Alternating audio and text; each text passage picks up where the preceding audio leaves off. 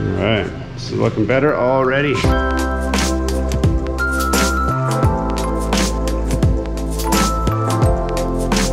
Hello and welcome back to Gears and Tech. Seeing me in the garage may have you a little nostalgic. We finally get to go back to the old original shop for at least a little bit while we get our house ready to sell. That's coming in another video. Because I have this shop, that gives me the space I need to work on my golf cart. Now this is a 1990, I think it's like a 96, 98. This is a Yamaha G16 golf cart. Now, if you know anything about these golf carts, you know that coming by parts is quite difficult. I have to just work with what I have here. But I have a very, very simple rebuild and refresh in mind for this cart. Today, we're getting it ready for paint.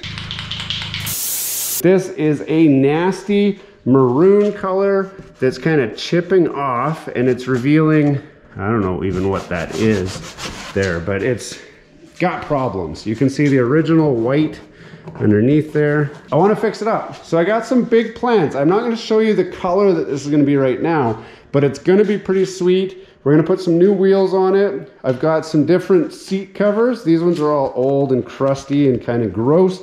So I bought some replacement seat covers, and when we're done, you will not recognize this golf cart. I'm gonna just jump into some basic body prepping for this video, and all I'm doing is just using this sandpaper to knock off the rough edges and just try to smooth it the best I can. Before we get too far into this video, don't forget to subscribe to the channel down below. If you've seen some of our content already and have not subscribed, we want you to join our community. Smash that like button, hit subscribe, and let's get back to the video. It should be noted, this is not going to be a showroom golf cart.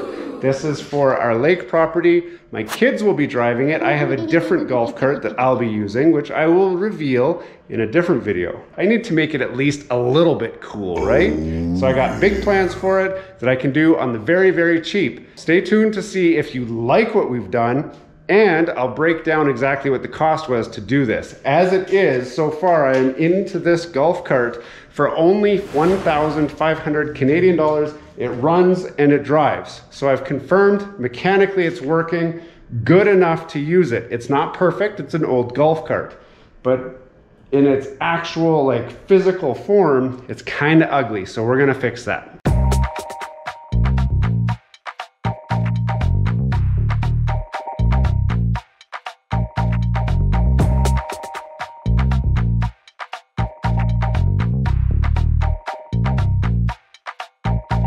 We are done sanding and prepping the golf cart, so now it's time to just give it a quick wipe down and then start with the paint. Now this is the return of the spray nine that you saw in my painting your car rims video.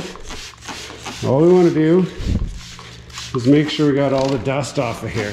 We'll just get it all wet and then use a paper towel to wipe it down. That is it. This is ready for paint. I'm just going to throw some masking tape on here so I don't get any overspray in places I don't want it.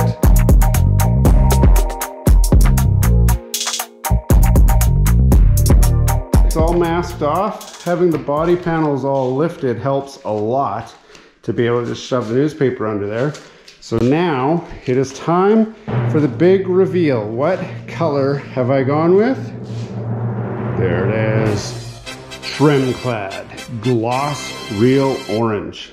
Some of you may be wondering, why am I going with trim clad? Well, this is available at Walmart, it's available at Amazon, it's available at my local Canadian Tire. So if I ever need to do touch-ups, it's an easy paint to find and to fix problems with. If I went with something a little more exotic, it's harder to find. Plus, trim clad's pretty cheap, and trim clad will fill in all of the imperfections pretty good. Keep in mind, this is a cheap golf cart. It's not like a super expensive nice one. I just want it to look good from about 10 feet away. First thing you want to do is mix your paint really well, and usually I like to do it upside down because it was probably sitting on a shelf like this. So that means all the paint settled to the bottom. If you flip it upside down, then it wants to go the other way already anyway. So you can let gravity help you out. And just like the painting the rims, you want to go nice light coats. I like to get the edges first. Oh yeah, look at that. On the white part, it already looks awesome. On the red part, it's going to take quite a few coats. Let's get inside those fender wells. We're not going to worry too much about overspray because the black parts are going to be black. As long as we get the orange parts orange. Now that we've trimmed out the edges, now it's just time to lay on some nice light coats. I'm going to do a crisscross pattern. So I'm going to go like this first, and then I'll go back the other way. This is coat number 1. You can see the other paint through this. That's okay. We're probably going to do 3 coats in total on this. The first one is just to get a nice quick dusting on it so that we can get the paint to stick. Just like that. You can see we got a little bit ambitious here, and I've already got some runs developing. So I'm going to wipe those up. You'll notice that what I thought was runs from my paint is actually runs from the previous paint job. So now I'm going to just put some paint back down on it and keep going. Now this is pretty fast dry, so it's okay to start doing my second coat on here. This time I'm going to go across so that it helps to fill in the lines that you would have seen as we painted it. That'll help get rid of like this tiger stripe look that we've got going on from all the different colors of paint this thing had on it before. Look at that. Probably looks great on the camera already. This middle part is a bit of a problem. So we're going to do some vertical lines now. Do some horizontal lines just to help the paint smooth itself. All right, we're going to give that some time to dry so that I can come back and do some more on this. It's already looking better.